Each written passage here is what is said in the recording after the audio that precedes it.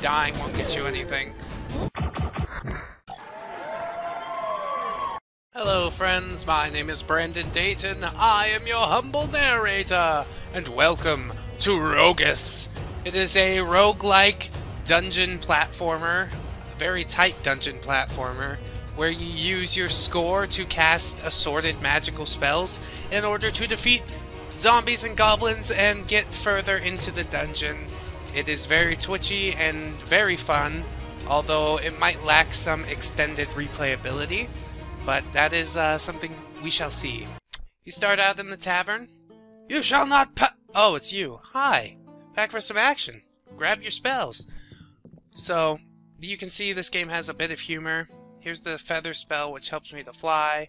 There is a sword spell, which casts thunder. There's a high score table. My high score is 4810. We absolutely show these monsters aren't friendly. Why? Because I killed so many of them? Here's the Hiracom legendary beer. And that, like, slams you to the ground. Reaper Chili Pepper lets you cast a fireball. Wheel of Cheese lets you turn into a rat. Let's see what they actually do. Whoosh! Get into the dungeon. Hello, home again, jiggity jog.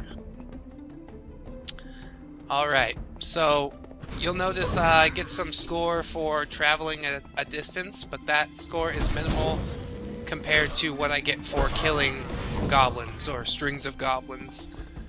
Your Firebell spell costs 5 points, which isn't bad, but the larger spells like the Treant spell cost significantly more. It's kind of fun to balance between, you know, should I spend my points or do I want to keep them to try and get the high score? And of course you usually want to get the high score, but dying won't get you anything. So I am slaughtering some goblins right now. This is some awesome ninja mastery. You don't think of wizards as like the most agile creatures of the realm, but this guy's doing some total damage. It's a pretty fun game, really twitchy, and if you're not good at catching those guys that cast the spells, they can easily one-shot you. I really enjoy the sound. Running through the dungeon really does feel like an epic adventure. Maybe too epic for a game that doesn't take itself so seriously, but still I think it fits pretty well, and it's not boring to listen to. I like the platforming.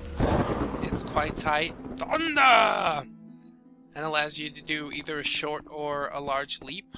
It's kind of nice. Oh, and it's over that quick. So I didn't beat my high score, but I guess that's okay.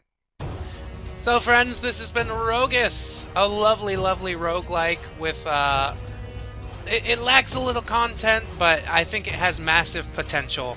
So I will give this game a solid 6 out of 10. If there's more content in the future, I will be glad to update the score. So friends, I've been Brandon Dayton, your humble narrator. This has been Rogus. I hope you'll join us for whatever we decide to do next. Until then, friends, bye-bye! 1, 2,